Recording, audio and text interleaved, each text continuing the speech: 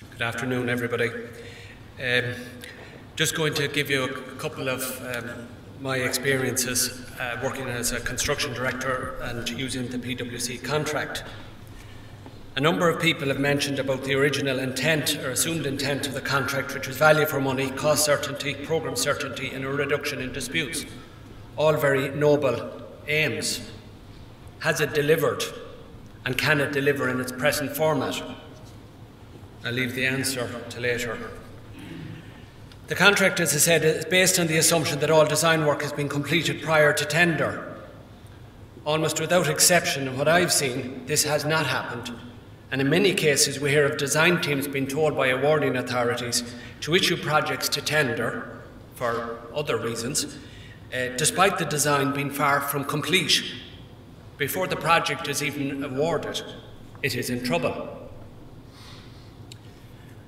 On transfer of risk, an unfair transfer of risk in my view, and one I will refer to as the ground and services risks, which a number of other people have commented on, are being passed on to the contractor with minimum site investigation and the contractor not being allowed to carry out any of his own investigation while tendering. This is where design teams may have 4 or 5 years knowledge of the project and the contractor is given 4 weeks to work out what other people haven't worked out. And a recent project I was involved in, the services risk was passed to us as contractor. And immediately on commencing work on site, telecom services were uncovered and we sought direction. Of course, there was weeks of delay while nobody would decide what to do. Eventually we were told, cut the cables. We asked why, because we don't know what to do. But the services are connected to the hospital. We still don't know what to do and we'll have to take the risk. You might cut off the theatre, but so what? We'll chance it. So we cut the cables. Luckily nothing too major went wrong. But we as contractor are deemed to know all about that and price it in the tender. Of course you can't do it and of course there will be a dispute over it. And not alone that, but we have lost time. And surely the use of a provisional sum, as we had in the older form of contracts, to cover a situation that cannot be foreseen, would have reduced the delay and reduced the cost and avoided all the confrontation. On the delay thresholds, if the design has been completed as per the intent of the contract, and I would disagree with Jonathan on one point he made that it's not intended to be full design, but he put up some wording that I quoted as verbatim as I can, that's sufficient to price the job and to construct the works. I think if you're to be able to construct the works at tender stage, then it would be deemed that you have the full design. But if the design had been completed as per the intention of the contract, then why are delay thresholds needed? And in recent times, the tendency has been to increase delay thresholds, and in some cases have seen up to 60 days on a 12-month contract, and all in an attempt to overcome the shortfalls in the tender documents and the inflexibility of the current contract. And while the client may feel that they have any potential delay covered, they're missing the point that if 60 days of delay becomes due to the contractor, then substantial issues or changes must have occurred for the contractor to be entitled to the 60 days. And these issues or changes will be the source of cost increase and dispute. And the project is 60 days late. So where is the programme or cost certainty that was the intent of the original contract? And the project execution, the success of any project is dependent on a number of things. Good design and a good design team, a competent contractor, and a good supply chain, all of which have been mentioned.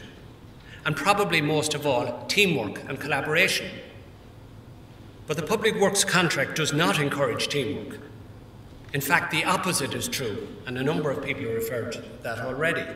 It demands that both parties to the contract must do X, Y, and Z within so many days, or else. There is no room for flexibility or collaboration. If, for example, an issue arises which might cause delay, I, as contractor, have to issue proper notice within so many days, or else I lose my entitlement. Once this notice is issued, the client's team immediately goes into defence mode. The option of working out a solution to the betterment of the project without formal notice is not there. On variations, and reverting to my earlier point about the contract operating on the basic assumption that design has been fully completed prior to tender, there is no provision for any contingency and therefore no budget for variations. And while this might seem to be a good thing in principle, the reality is that apart from the variations resulting from incomplete design and unforeseen conditions, the architect and client may wish to make changes for a number of reasons to better the end product, to modify the building to meet current requirements. And remember, many of the tender designs are years out of date, and upgrade some elements of the work to reduce life cycle costs. But the lack of any contingency and the rigid nature of the contract leaves this very difficult.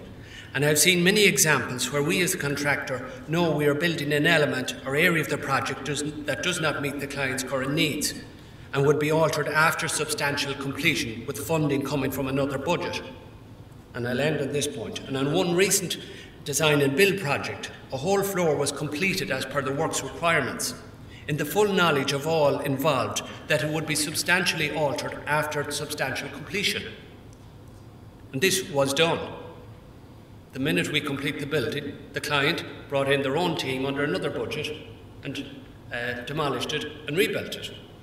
And as a result, of course, the client lost all warranties in that area of the building. So much for cost certainty and programme certainty. Thank you.